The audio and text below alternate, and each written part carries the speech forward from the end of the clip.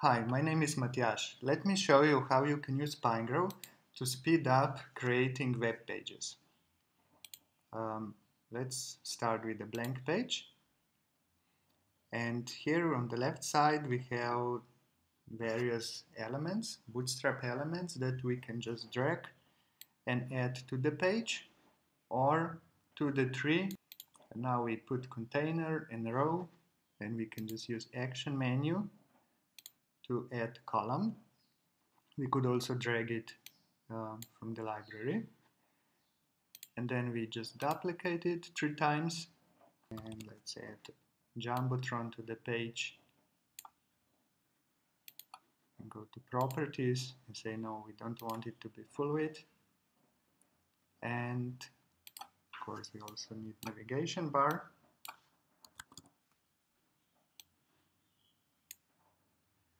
That's it. And yellow color means that the element is collapsed, so we cannot edit individual children, only the whole element. But if we uncollapse it, then we can change the children elements as well. Okay, let's put some design on the page. Changing the appearance is done through CSS rules. Pinegrow doesn't support inline styles because it's not really a nice habit to use them. So let's add a rule for our font to make it more fun for headlines.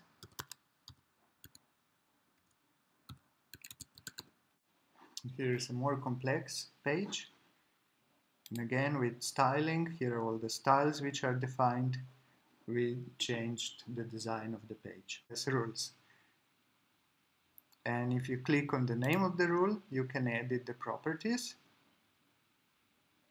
And for example, here you see we used a variable, and variables are defined here, and they let us easily change the design of the page just by changing the values of these variables.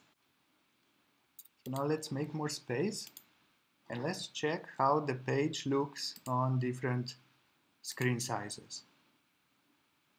And the best way to do it is to use the multi-page editing. So we will duplicate this page also with mirroring, so all the changes done to the page will be reflected to all its copies.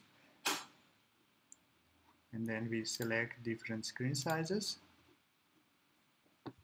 And now all the changes we do, like grid layouts or editing content on the main page, they get automatically reflected to its copies. And we can open more pages which share the same style sheet. And now when I make the changes, for example to the variables, these changes we see them in real time on all the pages that are open. And I will use Style Sheet Manager to duplicate the style sheet and attach the old one and attach a copy to the page. And then I go and I change it. So let's change the picture. And we can again use the variables to change the colors of the fonts. And now we have two style sheets that we can easily add, detach from any page that we want. Editing content is simple, just double click and we just... Another way to do it is by editing the code directly. Here I select edit code. And again, all changes are done in real time. And sometimes it makes no sense to edit stuff through graphical user interface. Then we can just go into code mode. And with Pinegrow, we can open any page from the internet. It doesn't have to be bootstrap page, and use the same tools to play around with layout, styles, and content of the page. So much for now. I invite you to download the app and and play with it. And if you like it or you like the direction where this is going, the best way to support the development is through buying a copy today. Thanks and have a great day. Bye bye.